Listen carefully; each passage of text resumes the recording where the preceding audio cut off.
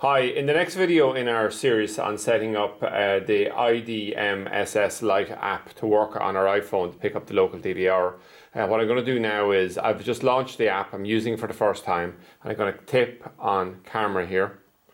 And it's a live view, so we're connected to nothing currently.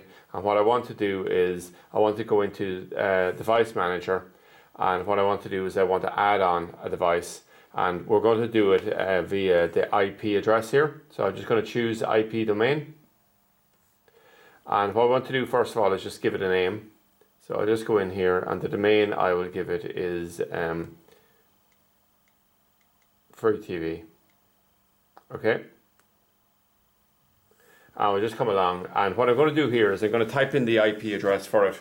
Now on this particular one, the IP address I'm going to use is, instead of being a global address, I'm just going to actually give the LAN address of it here, because I just don't want to expose our IP address here. So what we're doing is we're just setting it up over the local area thing, but it's exactly the same process if we're setting it up for remote viewing. And we'll just go through here.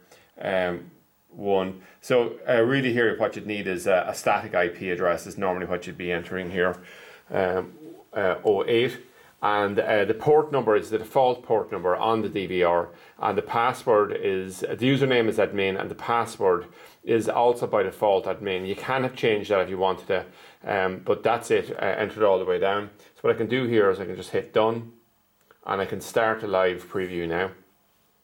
And there we have it. We have the camera that we have set up beyond, and I can just double click on that. It'll bring it up full screen. So that's it. It's that easy. Once you have the settings on and you follow the guides that we have, extremely easy.